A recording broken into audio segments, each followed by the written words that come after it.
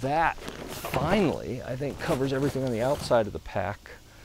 Since this is out here, we'll talk about the Cascade Mountain Tech carbon fiber trekking poles.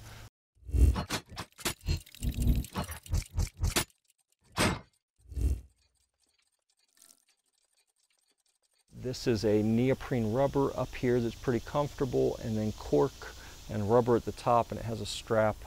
And at the bottom, this is something, I'll probably do like a PSA video on this pretty soon. I had no idea. I had always used trek poles without the rubber tip on the end, just using the little metal tip, and I had no idea the damage they do to trails.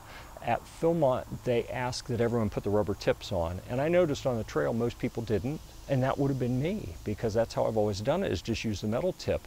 But as you hike through the trails, you got a lot of time, especially on the rocky trails, the older trails that haven't been smoothed out. If you don't look down, you're going to trip over something or stub a toe or hurt yourself. So you're always looking down at the trail, and you can see all kind of holes along the edge of the trail on each side, and what appears to be pretty significant erosion on either side of the walking path on the trail, where people are hiking with trekking poles and digging these metal tips into the ground. So just putting the rubber tips on is very helpful. Now this one has a tip that I actually found in one of the camps we stayed at. It was sitting on the ground. This has the original tip, rubber tip on it, and you can see it wore completely through. It lasted about 4 days on the trail, I think, and it wore a hole slapped through it because it was completely covering the metal tip. So this metal tip ended up touching the ground part of the trip, but at least I left the rubber on to give it a larger surface area, so it dig in a little bit, but then it spread out that impact. The way I carry these, I used to just put my hand straight through and hold on, and I guess that's okay. It's how a lot of people do it. And then I figured out if you come up underneath and then reach back onto it, I wasn't even holding up here on the cork grip. I just kind of let it sit here. So the big deal with doing it this way is you don't have to grip the trekking pole. So climbing or coming downhill, you don't have to have a death grip on it, because my hands would get tired doing that.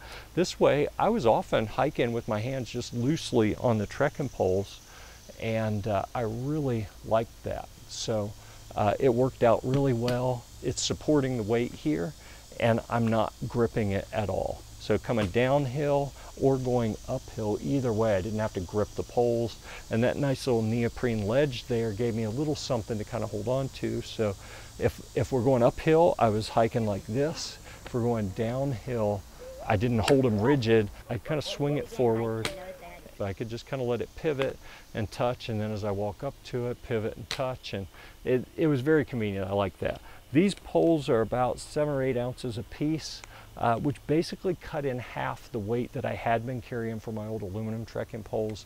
The old ones had a little bit of a spring suspension, so they didn't have an impact and jar your hand. And honestly, it was a little annoying sometimes hiking and hearing the sound that it would make when it hit.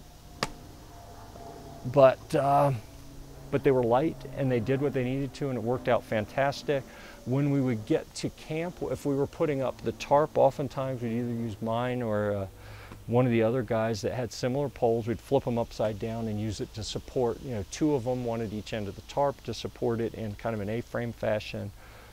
Really liked them, and I grew up hiking without trekking poles, thinking they were silly and extra weight.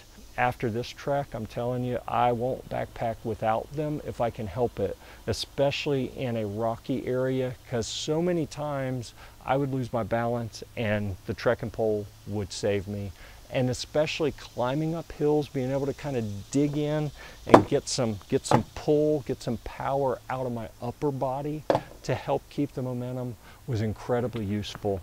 I highly recommend using trekking poles, especially for someplace rugged like Philmont with a lot of vertical where you're climbing and descending. And these Cascade Mountain Tech, we had 3 sets in our crew. One that I purchased for our man, and then 2 sets that Cascade Mountain Tech sent for us to review. These are not twist lock trekking poles, these are lever lock trekking poles.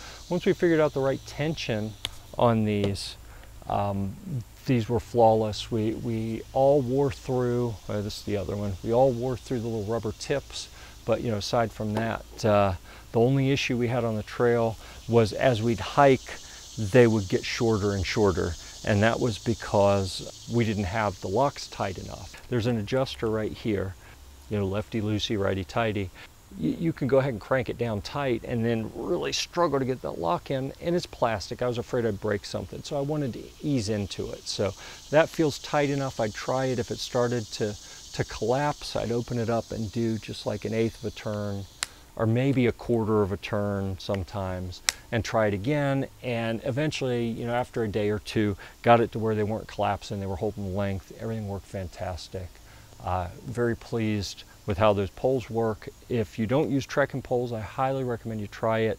And if you want some lightweight carbon fiber collapsible trekking poles, these are a fantastic value, and I don't think you're going to find a better deal out there. So go check out Cascade Mountain Tech.